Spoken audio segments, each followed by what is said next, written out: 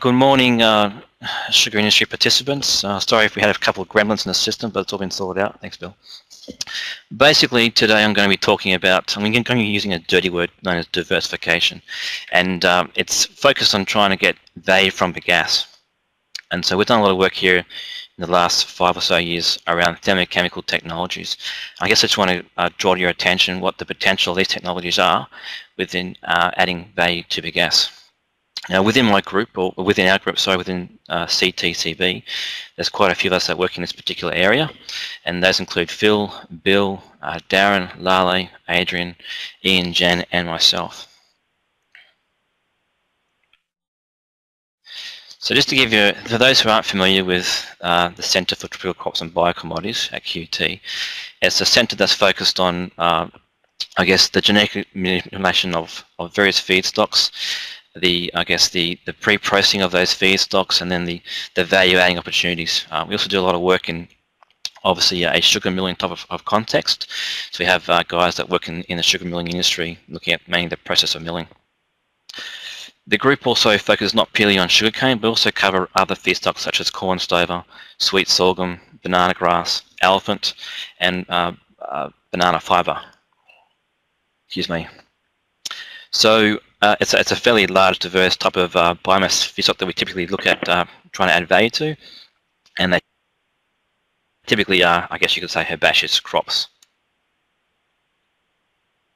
So in this presentation, I'm going to give you a rundown of, first of things first, the actual chemical constituents of bagasse. What is bagasse? Give you an idea of, I guess, the thermochemical technologies that you can use to try and break down bagasse into the various products. So I'll be discussing torrefaction, gasification, pyrolysis, with a focus on hydrothermal liquefaction. I will highlight the types of products that are generated from these technologies, and I'm guessing where the value adding lies within those particular technologies.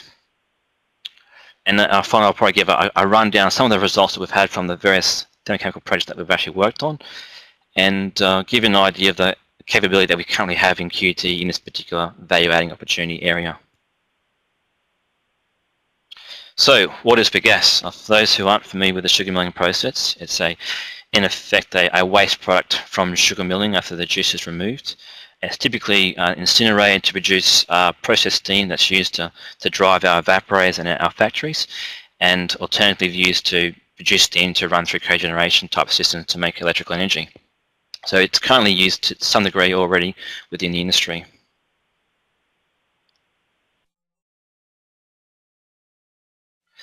So bagasse is composed in effect of 3 main polymer products. Those are cellulose, hemicellulose, and lignin. The cellulose is in effect the fibre of the bagasse. It's linked by a series of glucose monomers. Those who don't know, glucose is what's broken down in fermentation into ethanol. It's composed of C6 sugars, obviously. It's typically a linear type of structure, and that cellulose is held together with lignin through I guess the product, the constituent hemicellulose. Hemicellulose composes between 25 to 35% of the dry bagasse.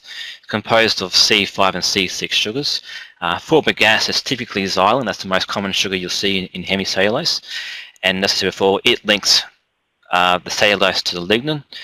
The lignin, unlike cellulose and hemicellulose, is a random type of polymer. It's composed inherently of 3 main polymers, or monolignols, and we denote those as being S, G, and H type structures. Unlike the previous 2, like cellulose and hemicellulose, lignin is actually composed of aromatic substituents, which is fairly important because a lot of the petrochemical products that you see with regards to pharmaceutical compounds, flavonoids, resins, and whatnot, are all derived from an aromatic type of product. So I'm just going to show you here what lignin is composed of. So it's composed of the guarcol, or the G monomer, cyrangol, the S monomer, and H, or hydroxylphenyl, the H monomer. And typically in bagasse, we tend to have more of this H monomer structure, and there's various reasons for that. So for lignin, it's arranged in a random type of system, and there are some carbon-carbon bonds, and there's some oxygenated beta-O4 bonds, but tend to be a lot more resilient to to break down than what, say, hemicellulose would be, or cellulose. Okay. So what happens when we actually break down these biopolymers into the various products? And there are various technologies that we can use. Typically, fermentation has been a very, very common pathway to break down cellulose or the carbohydrate structures. But those particular processes, such as fermentation or pulping, don't really attack the lignin structure. And so the value that you get from those degradation processes really rely on the products that you can recover from the hemicellulose and the cellulose components. So just to give you an idea, if we gradually break down a cellulose product, or through a fermentation or a pulping pathway, we would produce the constituents cellulose and hemicellulose and lignin by themselves. And as we gradually increase the severity of the reactions, we tend to produce the monomers, or the sugars. I mentioned before, for cellulose it's glucose, for hemicellulose it's primarily xylose. As we increase those degradation, the conditions further, we start to produce things like alcohols, acids, aldehydes, and CO2. So I guess the broader range of products one would expect from the degradation of carbohydrate products. Whilst on the other hand, lignin, particularly through a thermochemical pathway, because there aren't too many other means of breaking down lignin, you would tend to produce initially the lignin product removed from the biomass, then subsequently produce the phenolics, such as phenols, catechol, guaicols, and a whole range of other products. And then gradually, as you increase the severity, you produce more things like alcohols, acids, aldehydes as well. The end product, generally with a thermochemical process, is normally a biocrude or a pyrolysis oil, or perhaps a biochar, and they tend to comprise a whole range of chemicals, so they're not as clean as what you would see from the cellulose or the hemicellulose fraction.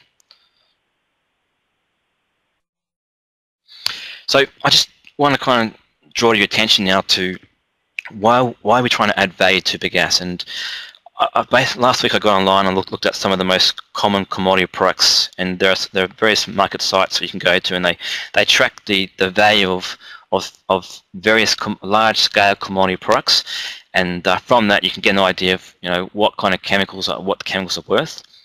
So I've gone through that list, and I've just identified the products that we typically see through thermochemical degradation or even fermentation degradation of bagasse, and I kind of highlighted these into this particular table.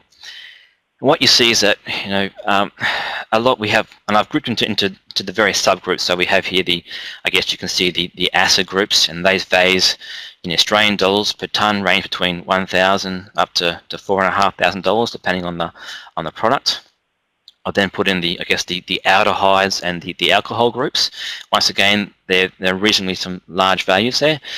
And as we move into the phenolics, so these are the things that typically are derived from lignin, we can see the values are still reasonably low, but those particular aromatic products, we can then do a thing known as hydrotreating or upgrading, and produce things that are more in par with conventional petrochemical hydrocarbons. So, for instance, you may have heard the term BTX chemicals. Well, that refers to basically the benzene, toluene, xylene chemical, and these are the feedstocks that one would typically see in a typical conventional crude. Finally, with lignin, we do produce some reasonably high value products. Those products are things that you typically see in food precursors or food additives, such as, for instance, ethyl vanilla, which is a chocolate substitute, vanilla, and some other types of, I guess you could say, fragrances, so to speak. And I guess the true value in some of these products is when you actually polymerize them into subsequent downstream processes such as epoxy resin, polystyrene, where you have to see, I guess, a significant increase in that value of those particular products. That gives you an idea of, I guess, where the values lie, and what kind of products you can typically get from the breakdown of bagasse. Now we just focus now on what's bagasse currently worth. Okay, well we think it's between $40 to $100. It depends on, I guess, the scenario of the mill, whether they have a cogeneration facility or not. And as you can see, in our industry, we tend to make, probably the most lowest value commodity products in that whole entire system. And so, there's a potential there to add value to this, to the overall sugar milling process.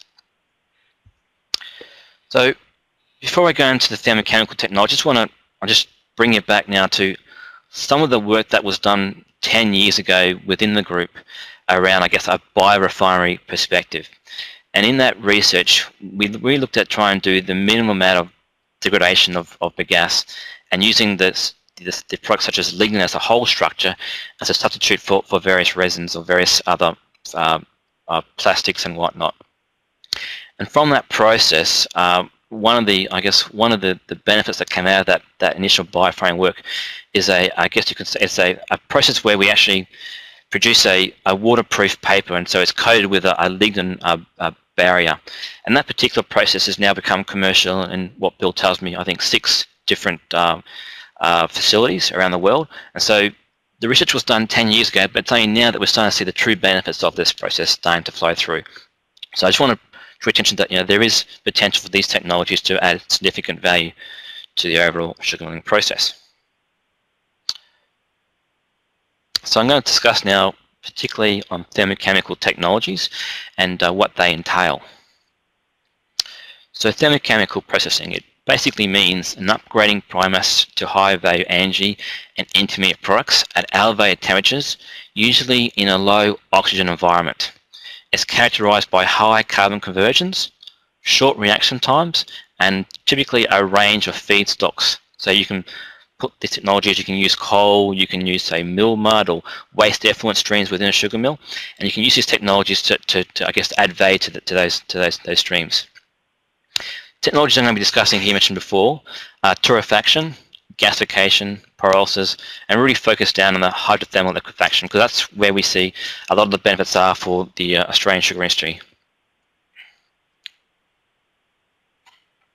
So, torrefaction. It's basically a process where you take your bagasse, you heat it in an inert atmosphere, and you try and drop off a lot of that moisture. And the technology really comes about for the main purpose of trying to densify the energy content of that bagasse product.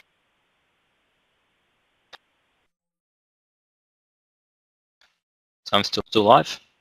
Yep, that's fine, I'm back on, it's okay. So the torrefaction breaks down a proportion of the hemicellulose. It's a way of concentrating your energy density. It's flexible in the feedstock supply chains.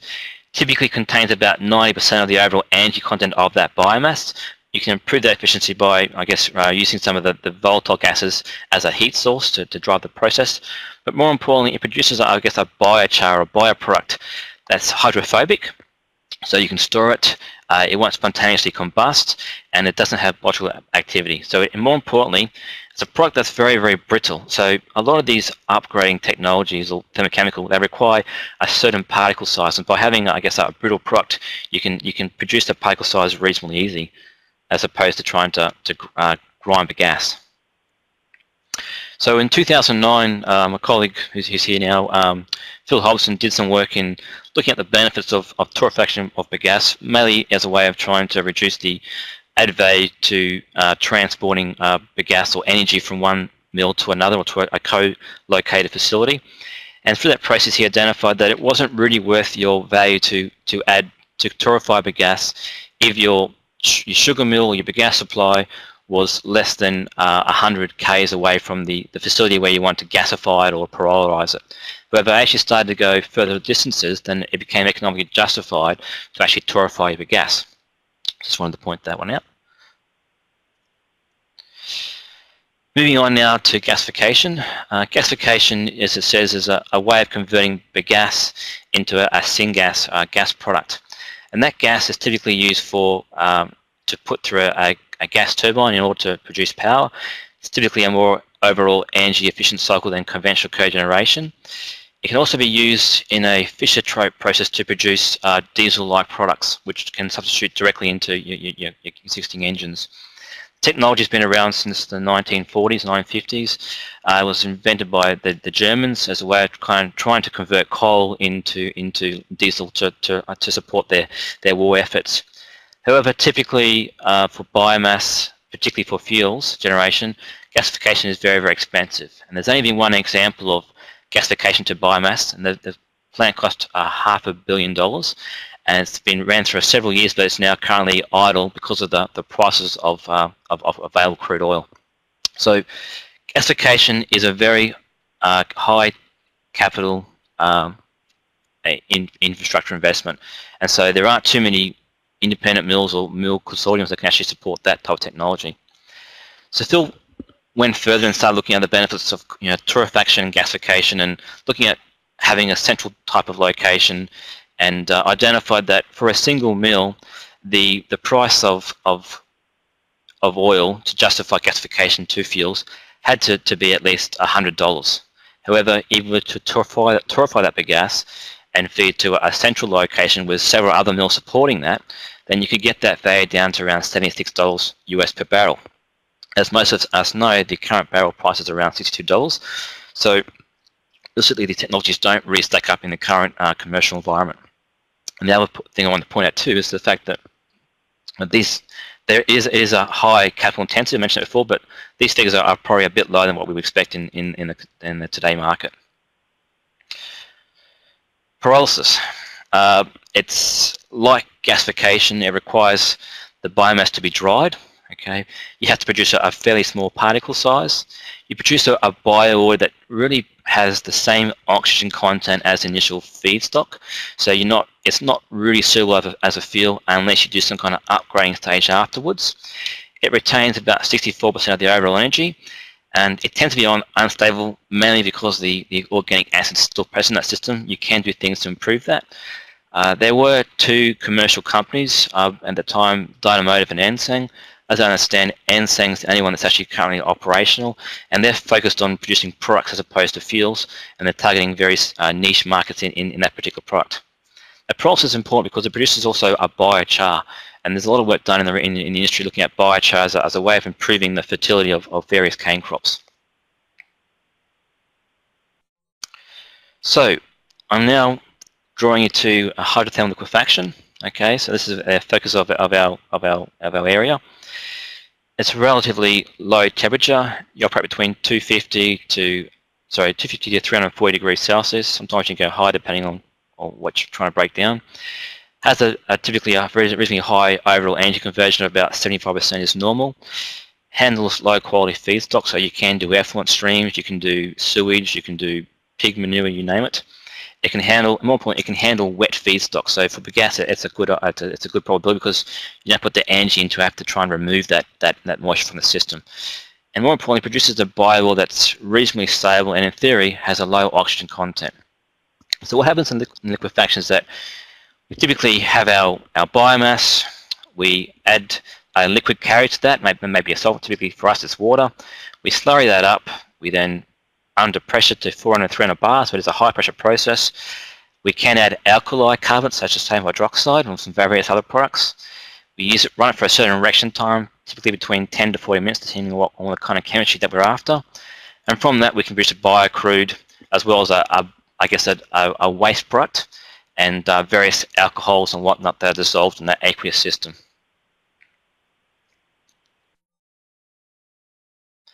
So this is a demonstration unit, a very, very small facility that was once operational in 2009. I think Phil made a visit to the unit, and it gives you an idea of basically they've got a bagasse preparation, a biomass feedstock. It's fed through, pressurized. It goes through a series of I can say tubular or continuous reactors. They break down the products and they separate out those products by doing a staged pressure reduction in order to get various oil fractions and to improve the quality of that product oil. So just a summary of where these technologies sit. So to the far right, we have gasification. Okay, it produces gaseous products, syngas, high temperature, relatively low pressures. Higher the pressures, the more for power generation scenarios. Pyrolysis are reasonably low pressure process, reasonably high temperatures. Okay, but typically a very rapid process within seconds to minutes. Liquefaction, a higher process, uses the wet slurry of the wet products and produces, I guess, a better overall product oil.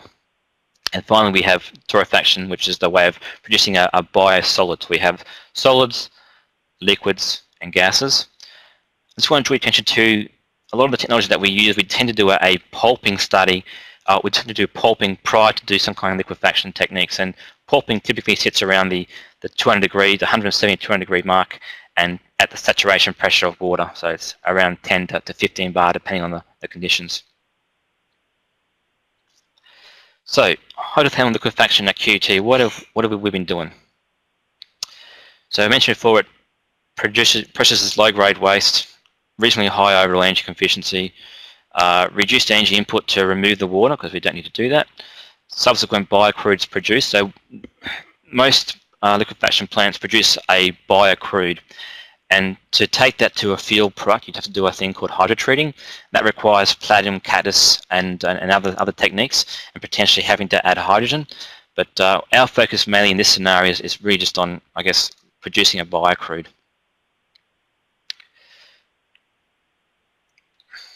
So what happened? In 2004, Phil and myself have been putting in funding requests to SRDC trying to support this type of work.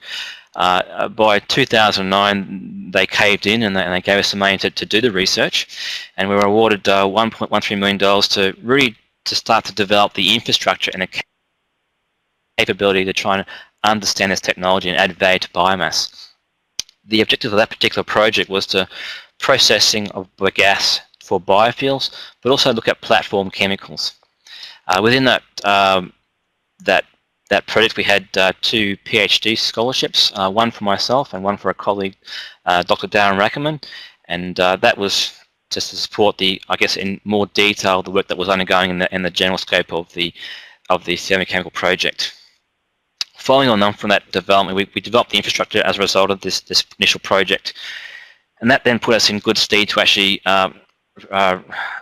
obtain additional funding of approximately $6 million in total for several research organisations. And within that total funding, QUT was allocated $1.4 million to develop more so the work in hydrothermal liquefaction. This particular project, which I'm referring to, is the AIS-RF project. So it's an Indian Industry Sugar Research Fund from memory, there's a terminology. And it's focused on the laboratory and pilot scale work to develop and demonstrate integrated processes of biofuels from biomass. So we're looking at integrating thermochemical technologies with more conventional fermentation technologies. And in that particular project, we have now 4 PhD students looking at various aspects of the recovery side of the oils, some looking further into the lignin studies, and some looking at the, I guess, the transport of material from one site to not. So it's a very broad base with regards to the type of work that's been done in the thesis or in the PhD studies. So to start off, we first purchased a microwave reactor, and that allows us to look at the very, very rapid heat up rates. It's very important because we find that heat up rates have a big influence on the type of chemistry and how well you can improve your overall oil yields from bagasse. We installed a pulping reactor. It's 20 litres at a Pacific site at Banyo, and in a reactor room that's purpose built for this type of equipment.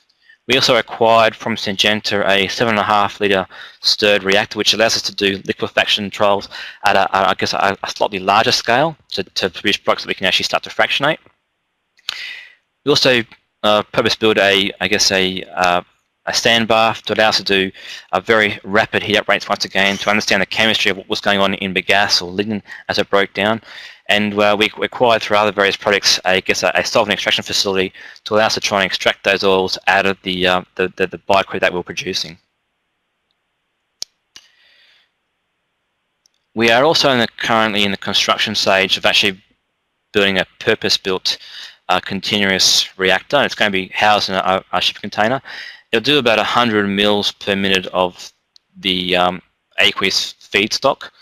It's a continuous tubular reactor composed of half-inch Hast alloy tubing, and it's got multiple heating sections. So that reactor is going to allow us to look at staged heating, trying to optimize certain reactions, but also it will be coupled into our solvent extraction facility to try and look at recovering much larger quantities of oil, mainly for the intent of taking to various consumers to look at whether we're meeting certain specs to meet their product quality requirements. So that's currently in construction, and with planned finished completion by October is the planned scheduled date. For those who don't know, we've also have which stems more so from the fermentation aspects of the work done within the centre. But we have a Mackay Renewable bioeconomies pilot plant. In that plant, we have a rather large reactor which allows us to break down the gas in steam explosion or in order to remove the lignin. And also we have a hydrolysis reactor. So these reactors are also used in a lot of what that we do to produce larger scale products for testing. We have developed, I would say, a reasonably good track record now in the biocrude analysis. It took us some time to get up to spec because of the issues that we had with knowing what was actually in that system. We typically rely on techniques such as GC mass spec.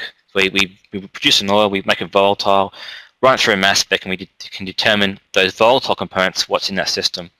We also use HPLCs, LC mass specs, similar technology, but more importantly, a lot of the information that we now are covering is throughout the nuclear magnetic resonance techniques, where we can actually start to really dwell down to what that structure looks like and how it's changing through the overall chemical reaction process. And that allows us to actually identify the reaction mechanisms, the pathways, and allows us to now identify how best to operate the systems to produce various products.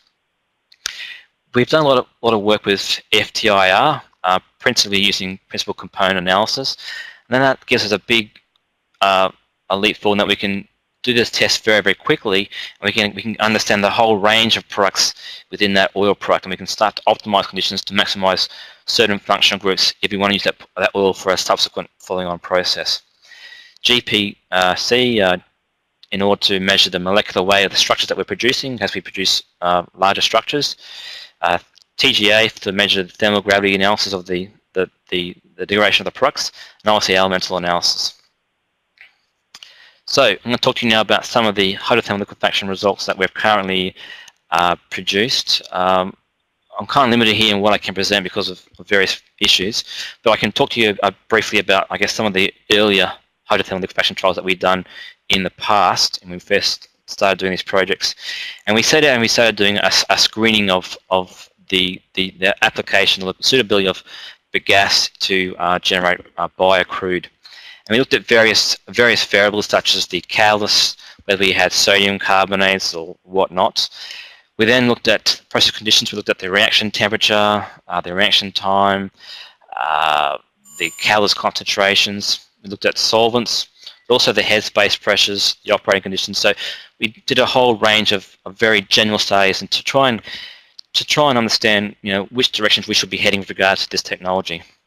And the primary focus initially for the general thermochemical project was to understand what the oil yields were, and on the solid yields, because you do make a solid product, but also what the oil composition was, understanding what kind of structures were in there and what those heating values of those oil products were. So I've just got an image here on this presentation of basically some of the oil yields that we were seeing, and I guess what the heating value of those were. And typically through this process of making oil, we tend to make the biocrude, we then do a diethyl ether extraction, and that removes a lot of the phenolic structures from that system. We then do an ethyl acetate extraction, okay, that removes a lot of the alcohols and the organic acids, and occasionally we may do some kind of acetone extraction on the solid residue and also recover some of the larger hydrocarbon structures that aren't soluble in water initially. From that combined three oil components, we get an overall oil yield of around 40%, 45%. And the heating value here is still pretty low. It's in the range of about 24 megajoules per kilogram. If you compare that to methanol, ethanol, it's equivalent to those products, but it's not really a petrochemical or diesel product. So it's still a highly oxygenated feedstock, and so it still has a lot of oxygenated compounds in that system. So in order to improve that, you have to do a hydrotreating process. So what does this all mean? So just sitting back with regards to the intent of producing a biofuel, the oil yields range for the early work between 38 to 45%. Energy conversion was reasonably low at 49, 61%.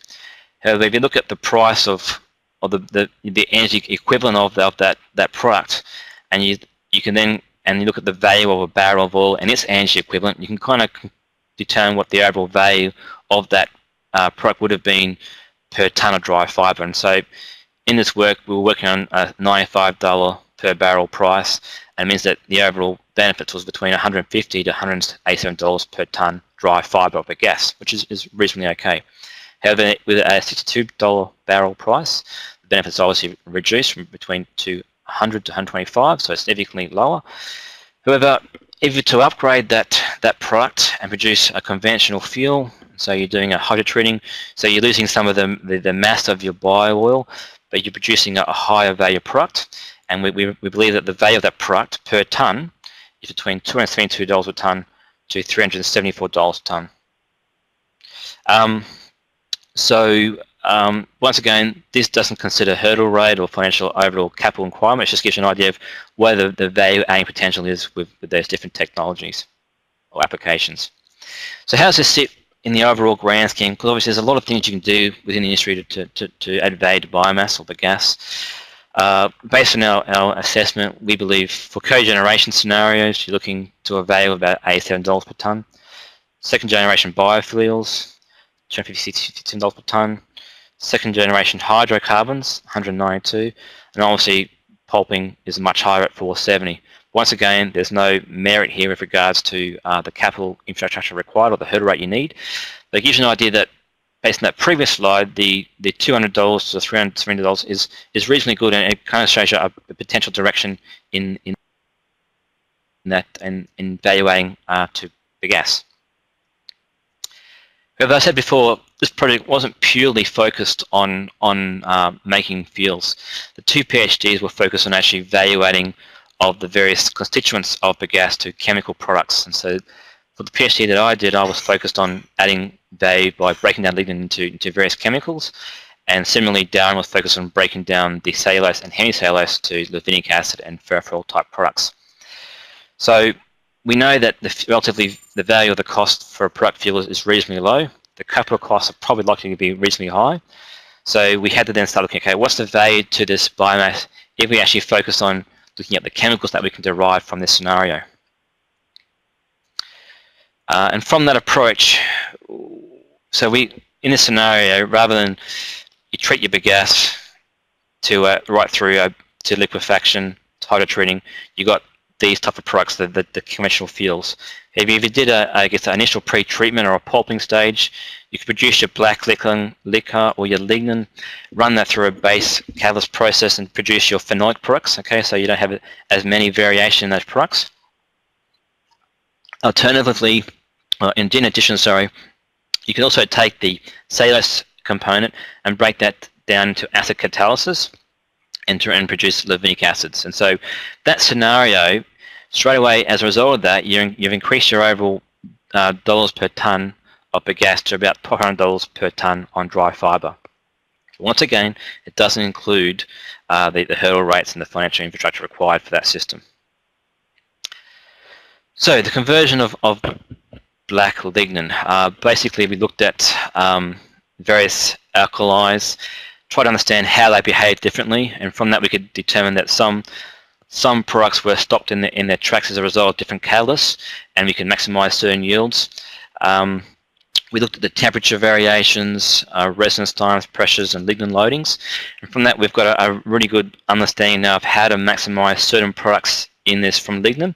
Okay, and we've been reasonably successful in regards to obtaining good oil yields.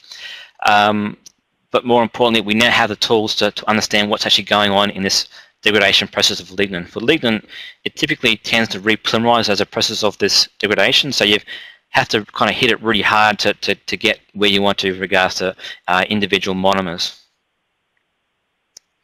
So as a result of the work, we identified that for particular conditions for what we were treating lignin with, we could get oil yields of purely phenolic oil yields, so of about 35%. But in that system, we still produce a waste product, and that waste product still has value, and it tends to be these long-chain fatty acids, okay, which is not included in that oil yield that I'm quoting here of 35%. We we also produce an additional 10 to 15% of products as such as alcohol and acetones and whatnot. Okay, so there's a lot of other products, but we're focused purely on the, I guess, the phenolic content.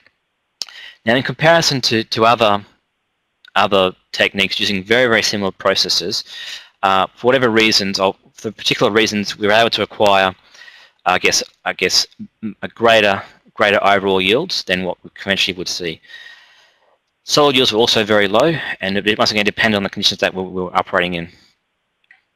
For black liquor, okay, if you take a black liquor and you do similar conditions, typically you got much higher oil yields relative to the lignin content, mainly because of the fact that black liquor is composed both of lignin and hemicellulose, and there are some hemicellulose structures that help depolymerize the lignin further into these sub monolignal structures.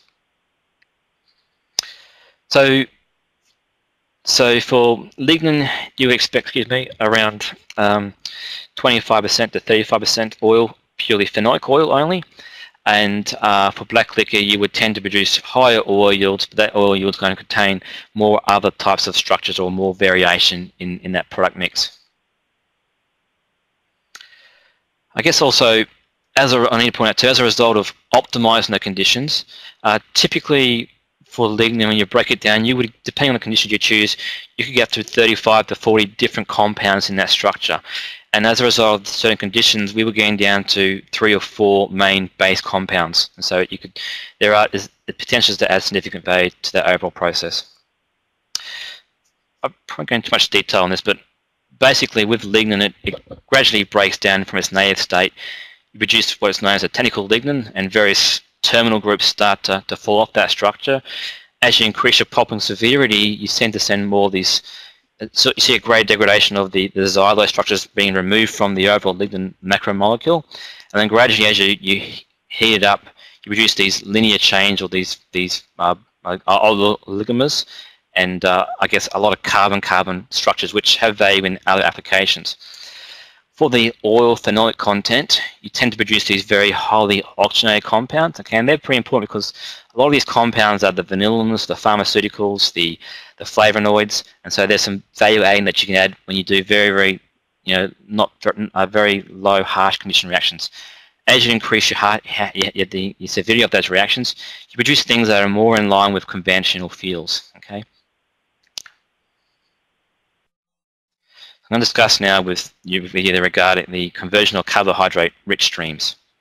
So this is the work that, in effect, was based on Darren's studies.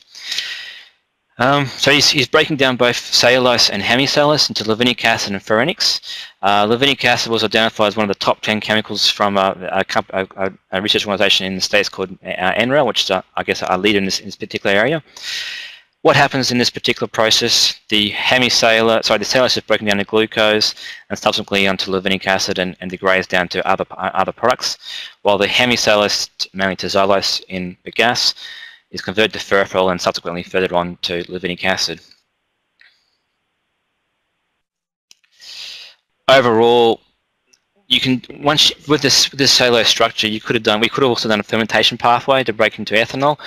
We chose the sulfolysis pathway because of the fact that sulfolysis wasn't tailored to purely hexose sugars. It was originally still a low temperature process, a very rapid process. Obviously, some fermentation pathways or technologies require 2 to 3 days, where sulfolysis takes is between minutes to less than half an hour. And overall, you still got a very high conversion of carbon in that final product. So Darren looked at various feedstocks, looked at ways to optimize the various conditions to maximize his levinic acid and furfural yields, and also different types of solvents in that system. Basically, he identified, I guess, a 2-stage process was preferred in optimizing the overall various compounds, and he identified that glycerol improved yields of furfural, and total leviniates increased with glycol concentration and harsher reaction conditions. So from that work, he was able to get reasonably good yields, but more importantly, understand how the chemistry changed through different conditions and how to maximize those 2 different products. So what's next with the thermochemical? So the thermochemical project is now in its final stages of being wound up. We're now taking aspects of this work further in the, I guess, the grand challenge, or the Indian grand challenge type of work that we're doing now. So we're looking now at trying to add value, looking at ways of recovering these products more efficiently. We know that some of the technologies that you use conventional distillation require a lot of energy to actually recover these products. In some cases, the more energy you put in, obviously, the more gas that you have to burn. So that kind of starts to bring the overall, the feedstock or the value of that potential product down. So we're looking at ways how to better to understand the recovery process to minimize the steam or energy consumption. We're also looking at, what are the broader issues that dictate these type of technologies with regards to commercialization? Is it the cane harvesting side of things? Is it the market issues? Why have other things fail? So that's where we want to go with this technology in the future. We're also increasing, we've done a lot of work with a company called Pacific Northwest National Laboratories. In 2009, I visited the States with some lignin samples, and we did a lot of upgrading. We broke the lignin down into conventional biocrude, and then these chaps over there, which are well-known experts in this particular area, then upgraded or looked at upgrading those products into I guess, conventional hydrocarbons. We're also doing a lot of work currently with various institutes in Germany, mainly around the cane harvesting or the transport logistics side of things. So in summary, significant injection of SRDC and SRA funding gave us the capability to develop the infrastructure and the tools that we need to actually understand what's going on in this degradation pathway and how to actually maximize certain products. From that, we've identified some value products that are very, very high adding, and so the future direction will also look at trying to recover those particular products. We identified that the overall carbon conversion for our system wasn't as great as what we typically see. However, the value adding potential was still significant in comparison to other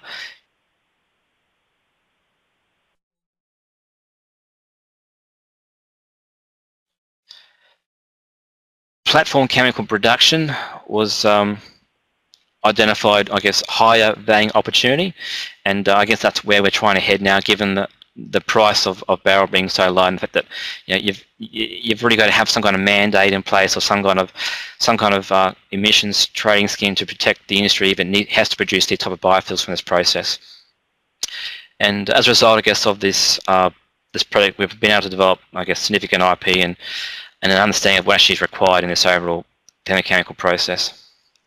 Just want to acknowledge the funding from SRDC and later SRA to actually develop these skills. Also, I acknowledge the federal government support in improving our overall yields, improving the chances of getting further funding.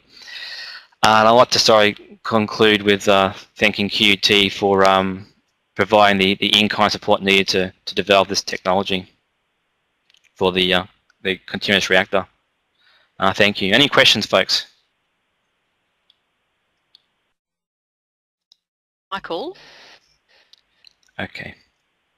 Who asks whether it's worth mentioning the recently announced biorefineries research grant with the Federal Department of Ag that's funding $4.5 million over the next 3 years. I'll probably let Bill or Phil answer that question. I've got Phil and Bill in the same room with me as well as Jeff, and they're probably better to answer that question. Phil's just trying to get his microphone organised and his camera turned on, so bear with us for 2 seconds. He can give you a rundown as to that particular project. Okay, perhaps while we're waiting for Phil to log on, Neil has asked, as a feedstock for these hydrothermal and value-adding processes, how does bagasse stack up compared to other feedstocks such as wood chip, etc.? I can probably start to answer a bit of that question. It's probably more so Phil's question, but one of the biggest issues with producing, I guess, in for instance, biofuels focus, you need to really drive value. You need to have a lot of the infrastructure with regards to transport models to get your biomass to the coast site, and a lot of other industries don't really have that facility, and so the sugar industry, in some regards, has some advantages in that respect because it's already in effect existing.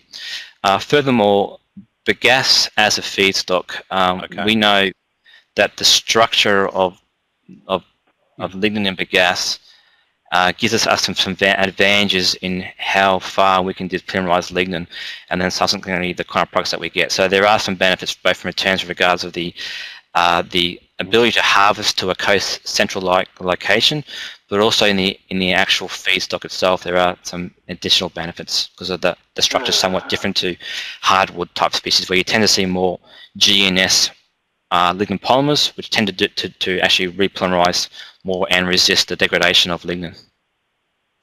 I've got Phil here to answer the questions regarding Michael's question. Yeah, thanks, Cameron, and good morning, everyone.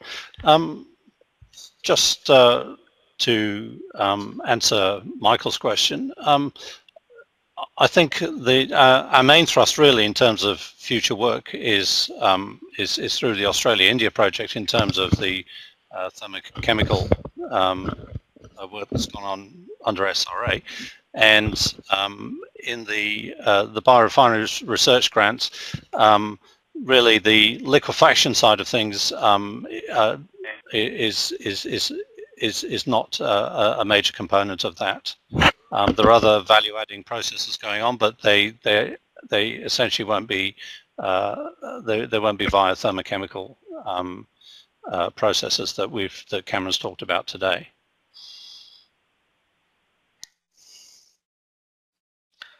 Answers those questions. And Phil, did you have anything to add to Cameron regarding Neil's question? Let me just check Neil's question again. So I just mentioned the fact that we have a centralized model where we already have facilities to transport the cane to. Yeah. I mean, I think and I guess its biggest and what that implies really is that its biggest advantage is that it's available in very large quantities compared to other biomass sources and in a centralized point. So it is potentially relatively cheap as a feedstock. There's also the possibility of using bagasse produced from cane trash, which the process will handle quite well. And the fact that cane trash has higher ash content than conventional bagasse is not an issue for the process at all. So it is certainly a good feedstock from that point of view. Exactly how it compares with wood, we personally haven't.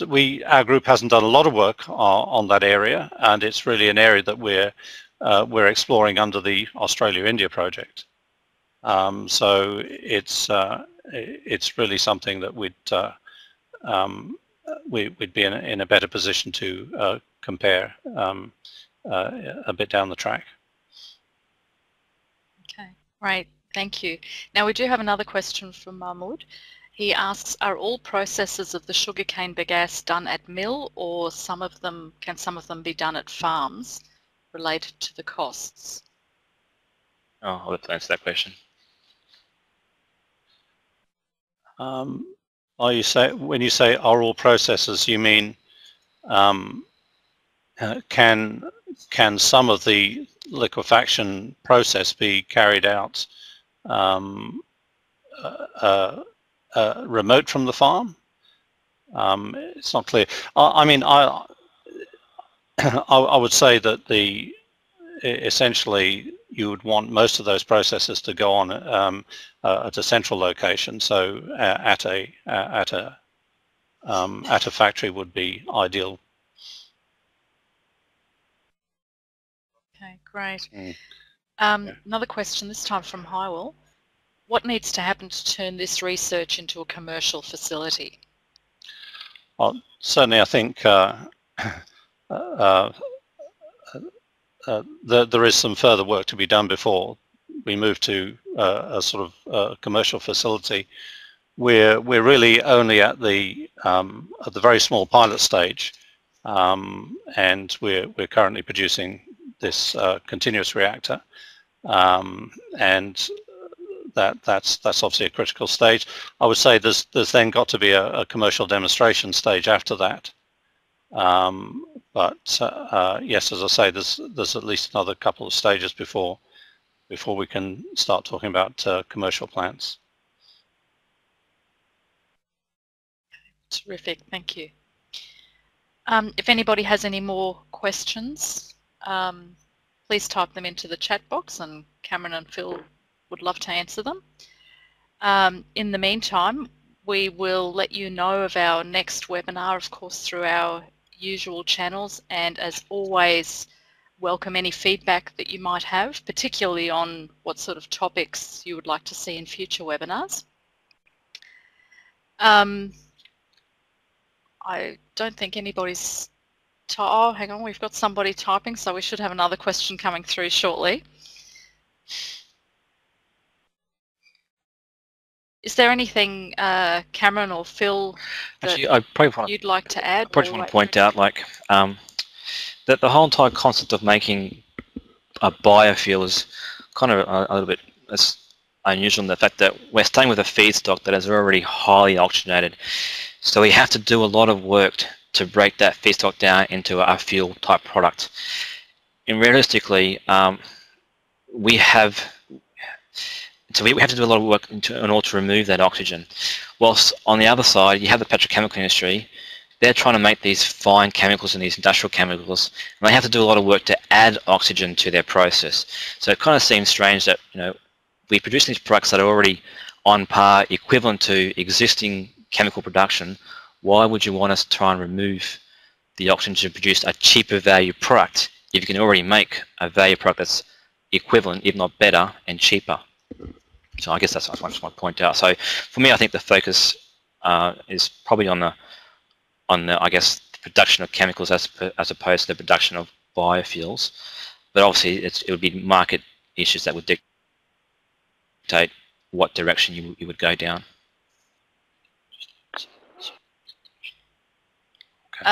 Now we've asked, and we often get this question, whether this presentation will be made available to those that may have registered for the webinar but couldn't attend this morning. Yeah. Is that okay? Yeah, there shouldn't be any problem with sending copies of the presentation around, no. Fantastic. Yep. Okay, terrific. And Phil, did you want to add anything as a final comment? I think it's just, can I just make one last point as well, that I think one of the main things to come out of this is that we have been able to develop quite a strong IP position in this. I guess a lot of the stuff that we have been working on very recently, we've not been able to present because we're in the process of patenting it. But essentially, we have a process that is very well tuned to bagasse as a feedstock, and we are now able to control certainly the number of products and the type of products that are produced, but very importantly the number of products, so we can get a lot of the carbon into sort of our high value target products, a few number of those, and we now know how to do that. And I guess we believe that we're in quite a strong position now to take this to the next step and towards commercialization. Okay. Terrific. I don't have anything further to add. Oh. No, I'm fine. Okay. Well, thank you very much. Thanks, Cameron, for presenting today, and thank you very much, Phil, You're also. welcome. Thanks for joining us today, and we'll look forward to seeing you again at our next webinar.